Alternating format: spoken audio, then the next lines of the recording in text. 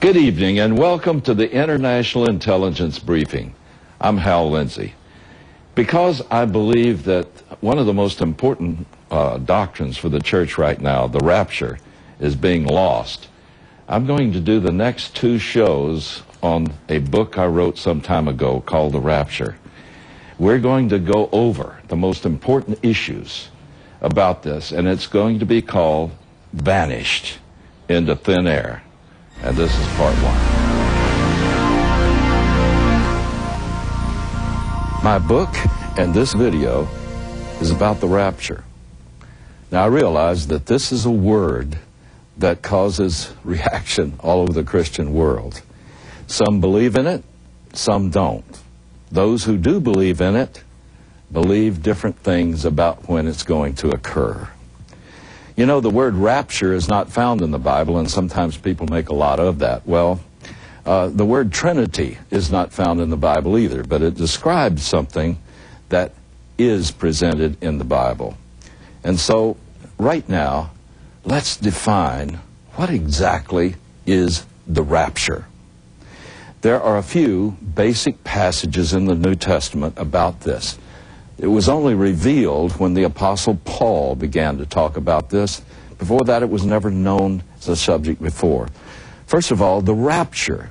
The word rapture comes from the Latin Vulgate, a Latin translation of the Greek New Testament. Rapturo is the word used to describe the Greek word harpazo. Harpazo is a word that was used at the time of the New Testament to describe a pickpocket with stealth, snatching a person's wallet and taking it away. In 1 Thessalonians chapter 4, verses 15 through 18, it says this, "For the Lord himself shall descend from heaven with a shout, the voice of the archangel, and the trumpet of God. The dead in Christ shall rise first. Then we who are alive and remain until the coming of the Lord shall be caught up together with them in the clouds to meet the Lord in the air. And so shall we ever be with the Lord." The word caught up is the word translated rapture in Latin, and it is the translation of the word harpazo. And it means that with stealth, the Lord himself is going to snatch out of the earth every living believer. And it says they're not going to be brought back to the earth, but caught up to meet him in the air, in the clouds, with those who have died during the church age that are already resurrected. So that gives us some real understanding about the uniqueness of this coming of Christ. And again, in 1 Corinthians chapter 15, we have another very key passage on this, where it says, "Behold, I show you a mystery. We shall not all sleep." And remember, that's talking about Christian death and referring only to the body, because the soul and the spirit doesn't sleep. So it says, "Behold, I show you a mystery. We shall not all sleep, but we shall all be changed in a moment, in the twinkling of an eye. This corruptible shall put on incorruption. This mortal shall put on immortality. And then that which was promised shall be fulfilled. Death is swallowed up in victory." Now, these are some basic passages with some others that can be intercut with this. But this gives us an idea of exactly what we're talking about in the rapture.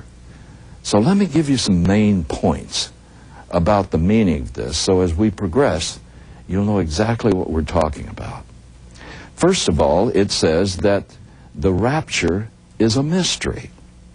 Romans chapter 16, verses 25 and 26 says that there were certain things that were hidden in ages past, but are now made known in this present age, and they're made known to the believers. The word mystery in the original Greek is mysterion. This is the word that was used of the old Greek fraternities. And they had mystery rites, which simply meant things not known before you enter the fraternity, but made known to the one who becomes a member. And in this sense, this is talking about the fact that this was never known in ages past. But now, the mystery of the rapture is made known to those who have become believers. And then it says, in a moment, in the twinkling of an eye, this corruptible shall put on incorruption. So we learn that rapture means, in another sense, there is no physical death for the believer who is alive at the time it occurs. No death. And then there's a word that is used that is very, very important, because it says, we shall be changed. We shall all be changed. This is a word that means to transform from one state to another. And it means that when this occurs, when Christ comes in this coming, that every living believer is going to be caught up to meet him in the air, and in the twinkling of an eye, the word atomos in Greek is used here, which means a time so short it isn't divisible. In a nanosecond, every living believer is going to instantaneously be transformed from one state to another. And the state is called immortality and incorruption. We're going to receive a resurrection body. Philippians chapter 3, verses 21, 22, talks about this. It says, verse 20, 21, so on, it says simply this, for our citizenship is not on this earth, but in heaven, from which we expectantly await the coming of our Lord Jesus Christ, who shall transform these bodies of humiliation into bodies exactly like his. So the transformation is going to be into a state exactly like Jesus Christ. We will be, for the first time, qualified and living in bodies that are suited for entering the very presence of God. Now, this is extremely, extremely exciting. And there are other things about the rapture. It will take place instantaneously, but it's also a reunion, because it says we shall be caught up together with them, referring to the dead in Christ being raised first. We'll be caught up together with them in the clouds to meet the Lord in the air, and so shall we ever be with the Lord. Just think of it. All of our loved ones who have died before us, when the rapture comes, we will be reunited with them and with many others we didn't even know were in our family tree. The rapture is also a meeting in the air. This is not something that takes place on earth, and this is a very important distinction between that and what is said about the second coming of Christ, wherein he comes directly to the earth. Because it says we're going to be caught up to meet Christ in the air. And then what? Well, Jesus tells us that there's a very important place that we go to at that point, because John chapter 14, verses 1 through 3 says, let not your hearts be troubled. Believe in God, believe also in me. In my Father's house there are many mansions. For I go to prepare a place for you. And if I go away, I shall come again to take you where I am, that you may be with me where I am. Now, he's building a place fit for translated saints right now, and when he catches us up to meet him in the air, we're going to go to his Father's house. There's also another very important thing that the rapture means here, because we know there's going to be a judgment seat of Christ. And this is the place where all of those translated believers will be taken to be judged, not to determine salvation or loss of it, or not being saved at all, I should say, but to determine what rewards we have. So the rapture, in a nutshell, then means that it's a mystery. It wasn't known before now. The rapture means no death for the believer who takes part in it. The rapture includes every believer because it says we shall all be taken. We shall all be changed. And it also is something that happens instantaneously. It says it'll happen in the twinkling of an eye. We're going to be caught up into the clouds to meet the Lord in the air. We're going to go to the Father's house. And then it simply is something that we know as unique. Now, how do we look at this in the light of church history? You know, there's a lot of controversy about this. Good men in the church who are true believers disagree about this. Now, there's some that even say that there's not going to be a rapture, that this is simply a recent invention of Christians that started sometime in the early 19th century. There are some who say, therefore, the whole thing is suspect. Now, why is there such a divergence of views between so many men? Well, it can be traced to basically one thing: the method of interpretation.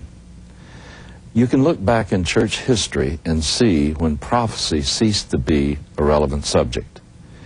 At the Alexandrian School of Egypt, they had what was probably the first theological seminary in history. It was at this school that the allegorical method of interpretation was developed, starting with Philo, who believed that Greek philosophy was divinely inspired, and he wanted to merge the teachings of the Bible with the teachings of Greek philosophy, and therefore he created this new method of interpreting the Scripture, where he gave passages that were normally meant to be taken at face value, literally. He gave them allegorical meaning so that he could merge the two together. This was taken up by Origen in the early 4th century, and it was further developed in that school.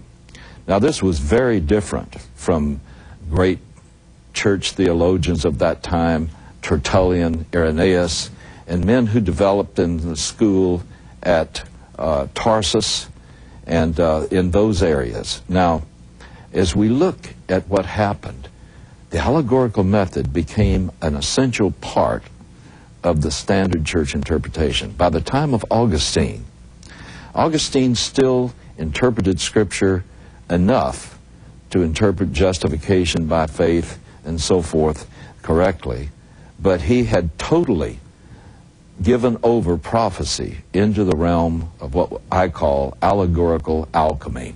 They said that prophecy just was not intended to be taken literally. Now, that was the beginning of the Dark Ages.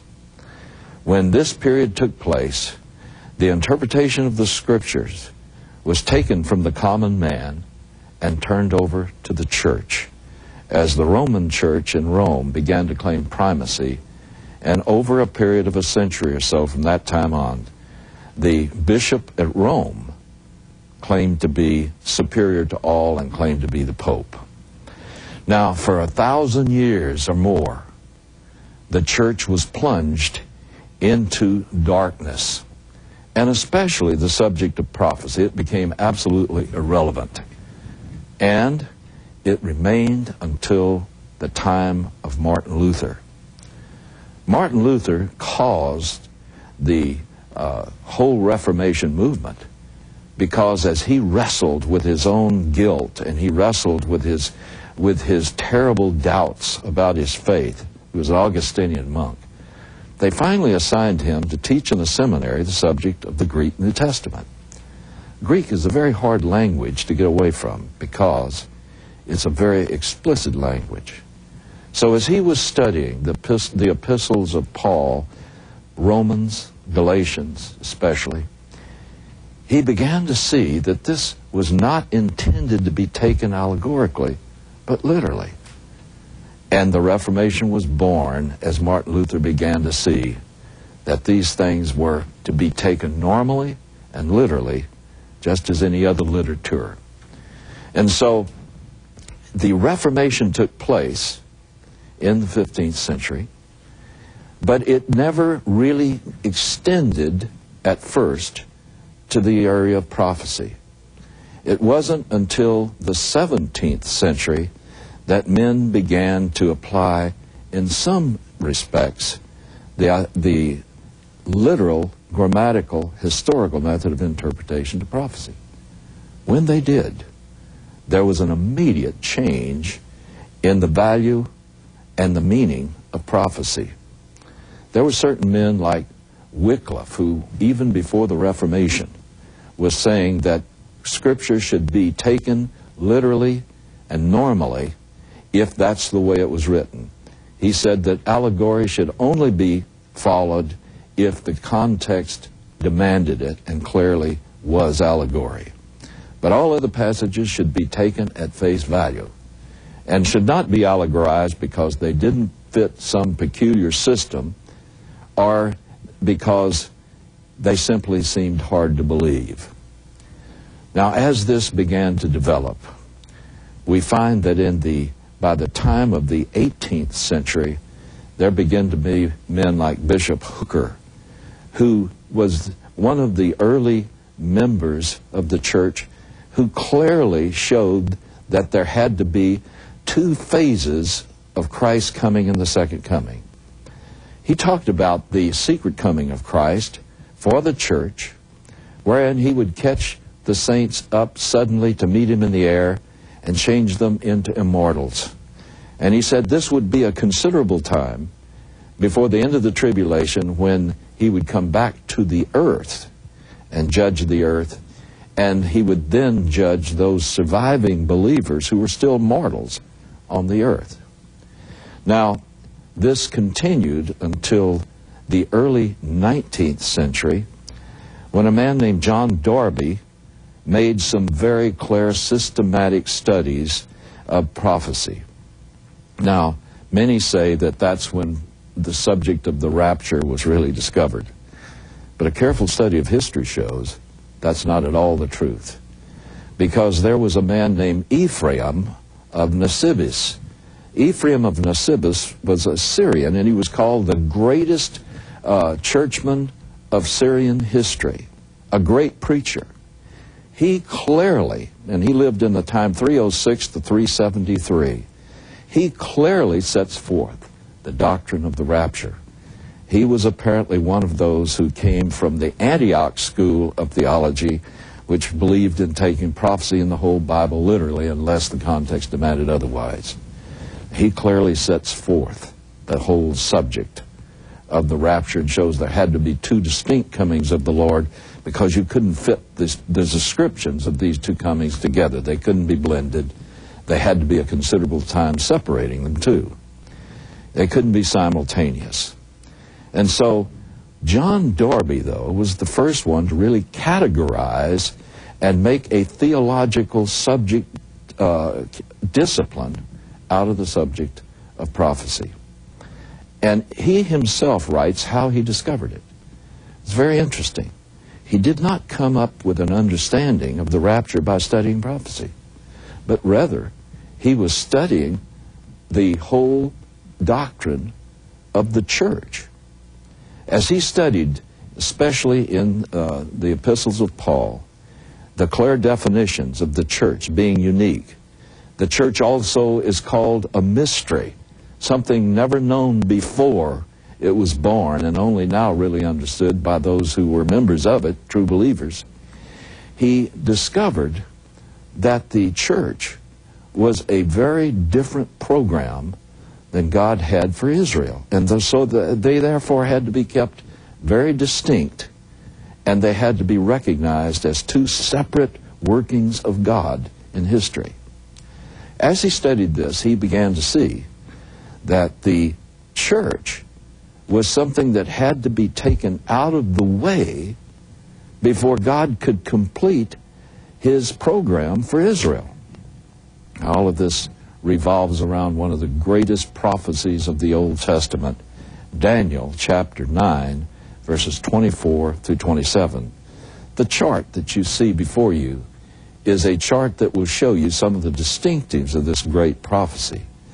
And yet, just in brief, for the short time I have, This was a prophecy wherein God gave an allotment of 490 years to Israel to complete the purpose for which they had been called, that already failed on their first 490 years.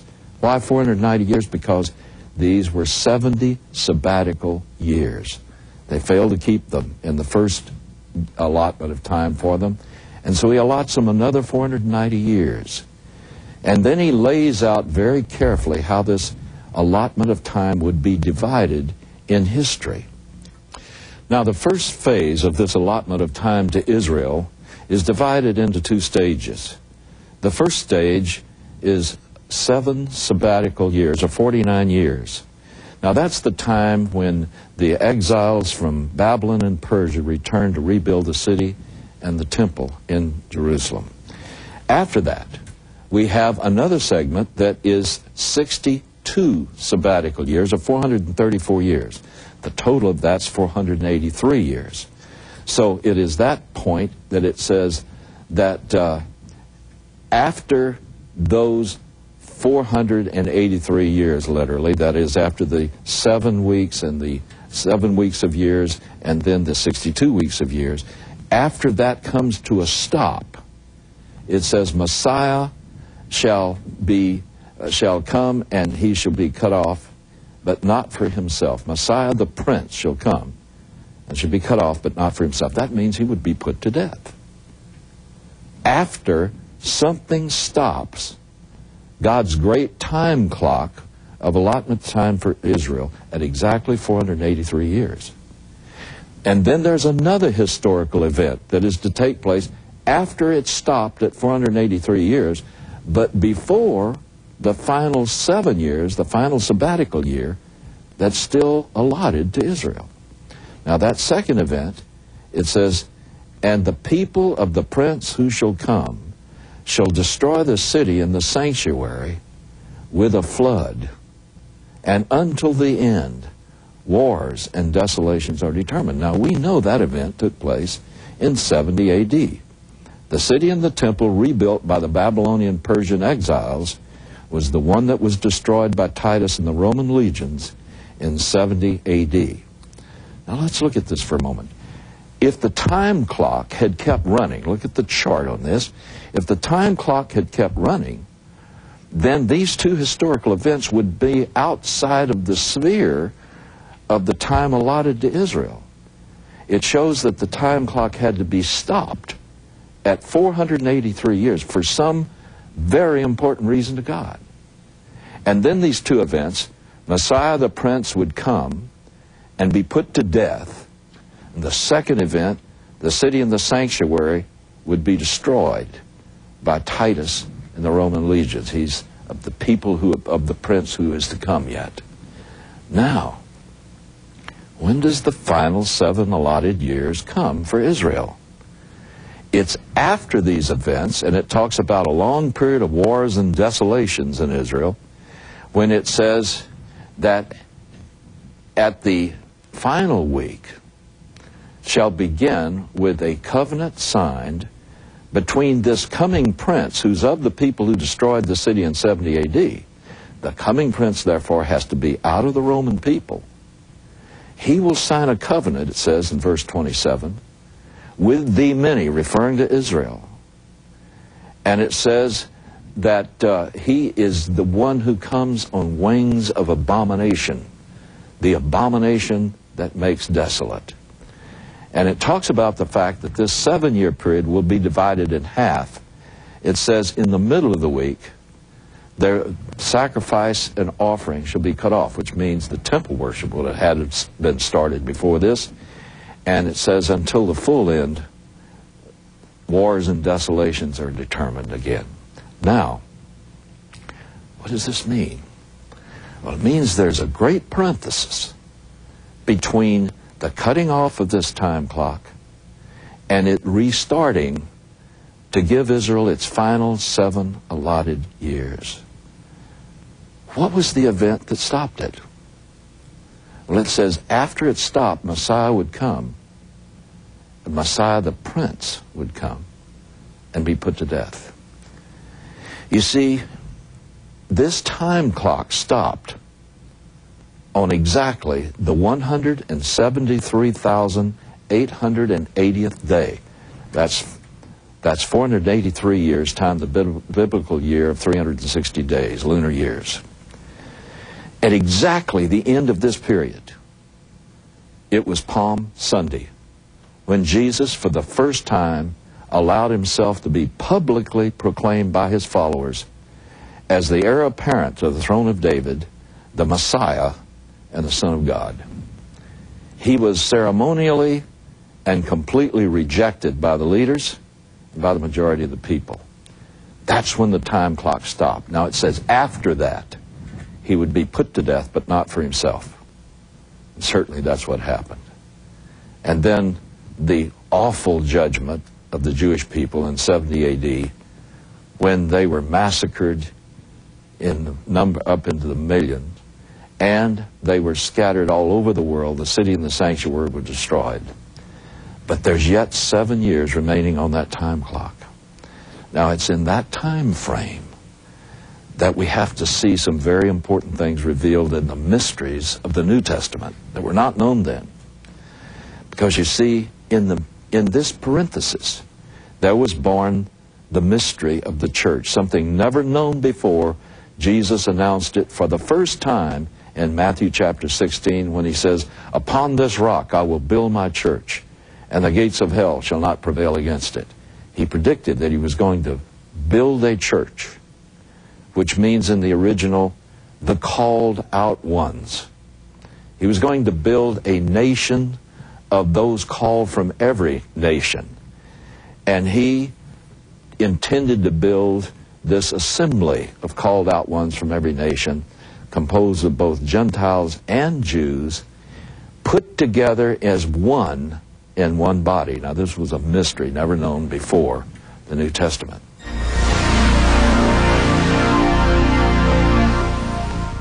Next week, we'll look at the event of the rapture itself, so you won't want to miss it. Be sure and tune us back in. God bless you, and we'll talk to you next week. Stand by for an important announcement.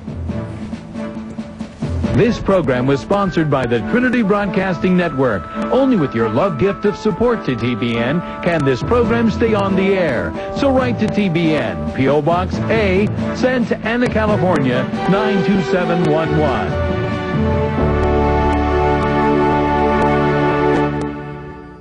The most important doctrine a Christian needs to understand today is the doctrine of the rapture. That's why I wrote Vanished into Thin Air.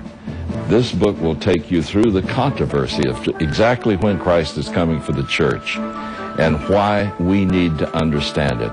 I show from the Scripture why I believe that Jesus Christ is coming for the church at any moment. Don't miss understanding this important truth.